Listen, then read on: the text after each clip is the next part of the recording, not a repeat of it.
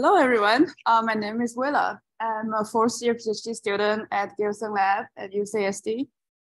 Today, I wanted to talk to you about a simple polarizable electrostatic model that we developed for molecular dynamic simulations. Right. It's not working. Yeah, perfect. So today I want to quickly talk about the current polarizable models because this is not a new concept. We already know there are a lot of polarizable force field out there. And every time we have a bad simulation result, especially for protein ligand, we blame that, oh, our force field is not polarizable. There must be some errors happening there. Next up, I want to talk about this polarizable and why do we want to develop it for the use with open force field. And finally, I would like to talk about a little bit benchmarking results that showed using our polarizable force field. So for the electrostatic part, why do we care about the polarizabilities? That's because in the molecular mechanics, we use the Coulomb's law to calculate electrostatic interactions. And in the Coulomb's law, we have the dielectric constant as a contribution to the potential energies.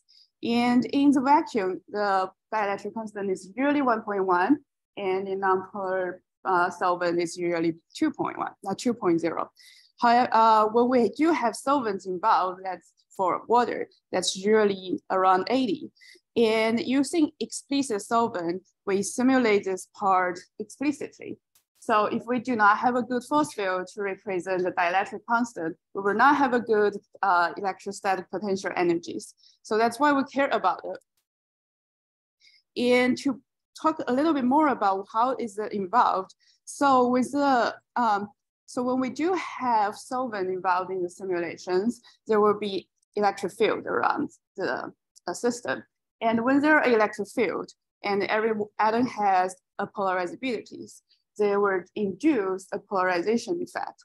And those are not involved, those are not included explicitly in non-polarizable force field.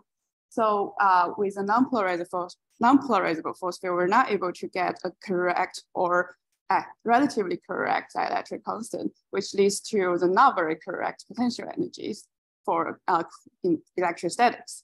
And in the non-polarizable force field, we usually have the rotational polarizability involved. And however, if we do have a nonpolar environment, there will not be much of the rotational polarizability involved. So we will not be able to have a good representation. And also we're missing a big part of the electronic polarizabilities. So for the current model, we already have, we have 3 models: induced dipole model that's widely used in amoeba, or this figure is taken from iAmoeba water model, where the induced electronic polarization is included using the induced dipole. And another popular polarizable force field is Joule polarizable force field. That includes dummy atoms next to the parent atoms to include the induced dipole and includes the electronic polarization. And another one is the fluctuating charges that's based on the electron activities. The problem with fluctuating charges is there's no out-of-plane polarizabilities involved. So in this polarizable force field we wanted to be fast compared to amoeba, because we use direct approximation of the polarizability or polarization, which means we only taken the first order of the polarization. And that means for all the electric field that's involved in inducing the dipole moment are all generated by the permanent electrostatics. So there will be no induced dipole interaction. And that's why it's fast, because there is no self-consistent solving involved. And in order to use the polarizabilities in molecular dynamic simulations, we need permanent electrostatics to work with that. So in this work, we introduced 2 charge models to work with polarizabilities. And we also implemented a Smirnov plugin to handle the polarizabilities induced dipole and our charge model. So we can use our induced dipole model with open force field. And that will be the applications used with open force field and OpenMM for the benchmarking. So as we talked about earlier, the direct polarization is introduced by induced dipole, and the polarizabilities were only fill the permanent electrostatics. And because in that case, it will be a better representation for the electrostatics compared to the fixed charge model, because the fixed charge model will not fill any of the external electric field and not respond to that. And it will be faster to compare to the self-consistent polarizations, which is used in amoeba, where you have the induced dipole will interact with the permanent charges and the induced dipole. So it's, if you could say that, it would be the red arrows interacting with the black arrows, and they have to be solved self-consistently at every time step. So that's very expensive and it's hard to parameterize. In our model, the middle one, we only have the permanent electrostatics to induce the induced dipole. And we type the polarizability. So every time you just need to look up the force field file and you will have everything to induce the polarization effect. So since talking about looking at the force field file and look for the polarizabilities, where do we get the polarizabilities? The good thing about having polarizable force field is that you can train your polarizabilities on gas phase data, but it can still reproduce pretty well condensed phase data. And training on gas phase data save a lot of time for us. So we train our polarizabilities on gas phase QM ESPs. And what we do is we impose some electric field on one of the molecule, and we calculate the electrostatic potential around them. And we take the differences and using induced dipole to reproduce the differences in electrostatic potentials. And that would be our polarizabilities. And another thing is we train the polarizabilities without any permanent electrostatics. So in that case, our polarizability will be independent of charge model. And that gave us some freedom to find the best charges to reproduce the baseline electrostatics. And that two charge model I'm talking about, the first one is a RESP style partial charges. That means the charges are also fitted to the electrostatics potentials. But for this one, it has the induced dipole when we're fitting to the electrostatics. Another one is a faster model, that's AN1-BCC dipole model. And that works similarly to the AN1-BCC in the context of RESP and AN1-BCC. It is a faster model, but it is also retrained. The BCC parameters are retrained to consider the induced dipole effect. So that's the two electrostatics model we're trying to introduce here. So a little bit more details into the charge model. This is a standard RESP fitting objective function. And what is different in the charge fitting part is we have the induced the electrostatic potential from the induced dipole. That's circled here. And what is there is the induced polarization we included. So so the polarizabilities at the atom center will respond to the local electric field. And since we're using indirect polarization, the electric field E is generated by the permanent charges, and there's no self-consistent solving involved. So even if it looks a little bit complicated, but it's a very it's an easier process to solve for the RESP style charges with in the context of polarization. And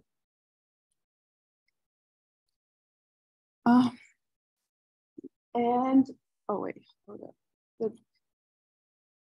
All right, so that is the RESP dipole style. And what is with the AN1-BCC dipole? So as I mentioned earlier, we retrained the BCC parameters to include the induced polarization effect. And we changed the objective function of the BCCs to also include the V-induced part. And the V-induced part is generated similarly to the previous rest part. But the bigger one is the newly trained BCC parameters. And they will only be trained once against QM electrostatics. And after that training, we'll be able to use the AM1 BCC dipole model, just like AM1 BCCs. There's no other QM calculation involved. You can use OpenFF toolkit to generate that. That part is done by Simon's OpenFF recharge package. And so that is the true charge model we introduced for working with polarizabilities. And what is involved in the training process in the polarizabilities is QM ESP data. And we will have the polarizability library, and the library is used to train another library BCCs. So overall, all we need to use this polarizable model is the already trained polarizability library here and another already trained BCC dipole library there. So no actual additional QM calculation needed if you want to use this model. So that is about the model.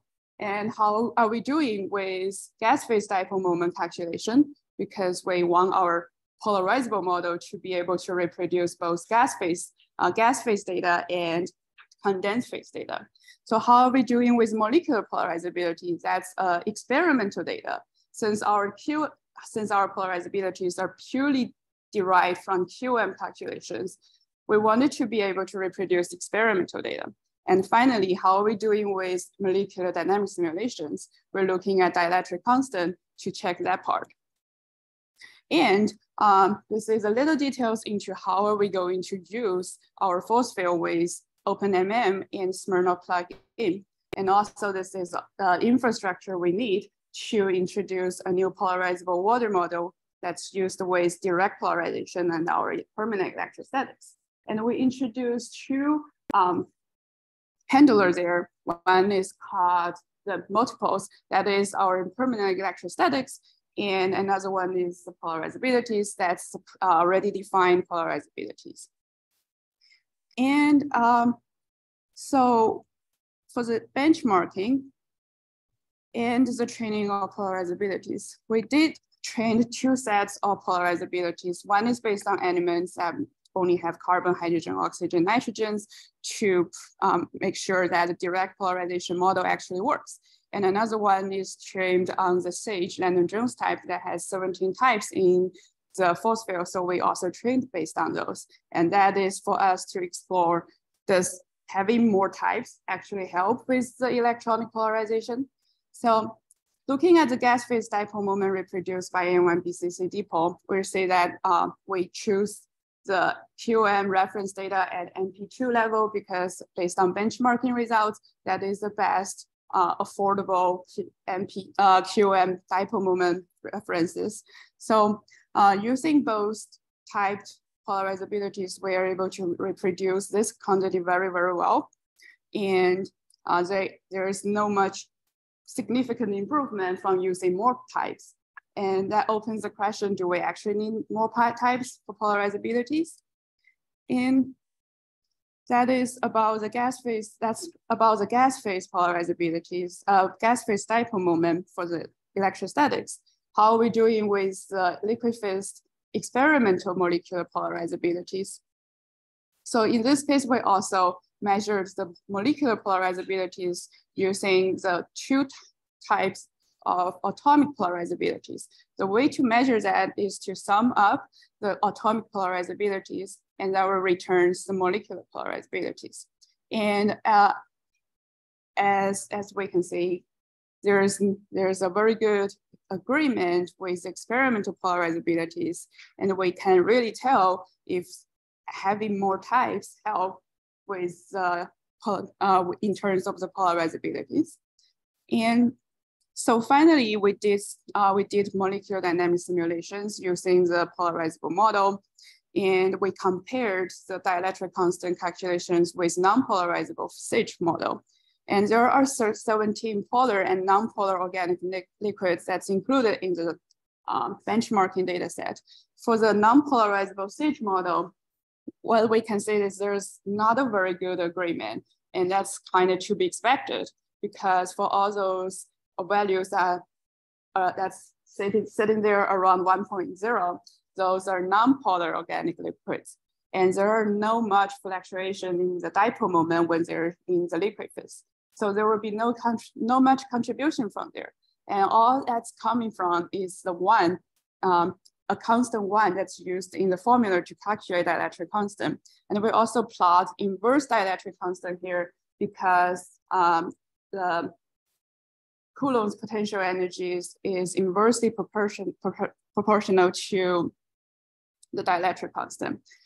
And switching to use a polarizable force field, we're able to improve the agreement with experimental dielectric constant. And using element typed and siege typed polarizabilities are all able to give us the better agreement. And